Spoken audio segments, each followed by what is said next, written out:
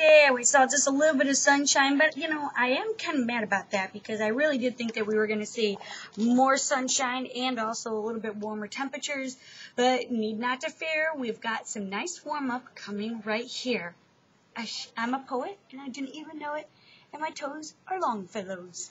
Okay, let's look. What happened? Well, we are bringing in these winds out of the southeast, and so we are tapping into a little bit of some Gulf moisture, so we've got some cloud cover over the area. We've even seen a few little sprinkles out there, and we're going to continue to have the clouds overnight tonight and even a little bit more rain or drizzle out there. But temperatures, because of the cloud cover, took a little bit of a hit, maybe about 3 to 5 degrees in Chicago, but we have warmth out to the west, and so we are going to tap into that once those winds become out of the southwest. So temperatures today ranged anywhere from the upper 30s to right around the lower 40s.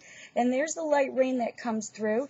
There's no doubt that we're going to see more cloud cover tomorrow than what we saw today, but we could still see a little bit of some sunshine.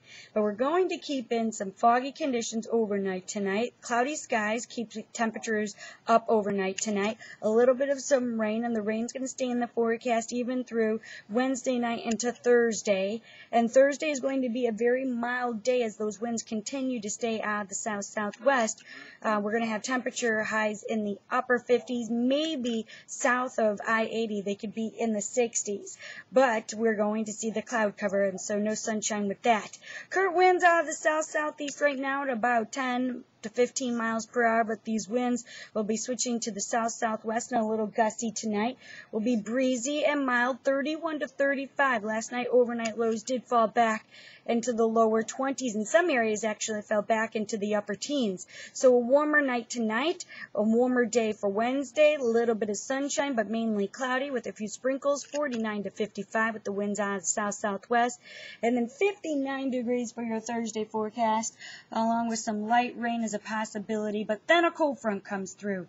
So your daytime high on Friday will probably not even be in the 40s. I'm looking for that to be an overnight high temperature, and then temperatures stay in the mid-30s even for Saturday and Sunday, but we'll have some sunshine, not bad, before the next storm system comes along on Monday and Tuesday, and could bring in a significant amount of rain or even a little bit of some wintry mix, but we're keeping an eye on that next storm system early next week. It still looks very interesting. I'm meteorologist Duffy Atkins in the WGN Weather Center, where it's Duffinately Weather.